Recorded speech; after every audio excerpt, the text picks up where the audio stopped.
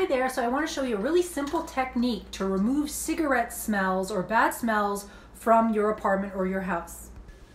It involves this and kicking this out. No, I'm kidding, Spencer. All that you do is you combine coffee. Does not have to be expensive coffee, though if it's a nicer smelling ground, it will make your house smell better.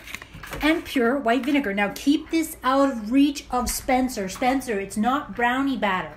It's not dog chow because caffeine is highly toxic to cats and dogs. And we don't want any dead cats and dogs. Spencer, this got really dark. So all I'm going to do is I guess you could just put the coffee grounds first. That's probably more efficient. I'm doing this one-handed. We're just pouring the coffee in there. Pour about, I don't know, a little bit more than a quarter cup. And then you pour about 3/4 of a cup vinegar over top of it. And then you place these bowls around the house where there's stink. And within 24 hours, it's like he didn't fart all the time. You fart a lot, don't you? Spencer, do you fart a lot?